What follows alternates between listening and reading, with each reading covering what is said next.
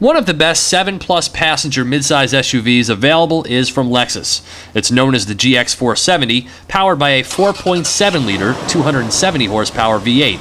It offers optional seating for 8, a classy interior befitting a Lexus automobile, and a mixture of off and on-road manners that make it a winner in either environment. New for '05, the GX gets a power boost, but the horsepower issue is somewhat of a problem. Though the torquey V8 makes 330 pound-feet, better than the Volvo XC90 and VW Touareg, horsepower numbers are 30 to 60 ponies shy of its big competitors. I wouldn't worry too much about this unless you find horsepower numbers a source of bragging rights, seeing as how the low-end power is quite sufficient. Gas mileage is 15 city and 19 highway. Otherwise, I love the GX's highway manners, gobbling up miles in a Lexus quiet cabin that's richly appointed in conjunction with a top-notch Navi system.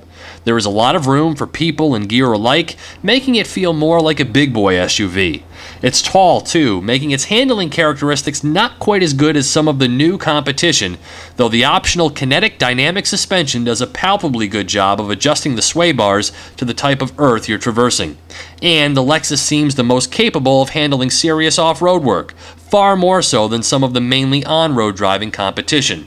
And that's primarily where your decision lies. If you have no desires of possessing serious four-wheel drive components and a vehicle equipped to handle rocky trails, then something like a Cadillac SRX V8 might be better for you. But if an SUV with more of that traditional balance of good on-road and serious off-road capabilities rings a bell, then the Lexus GX 470 is a top-notch choice. Base price is $46,875, with a loaded model like mine going for around $57,000. For Drive Time on Car TV, I'm Steve Hammis.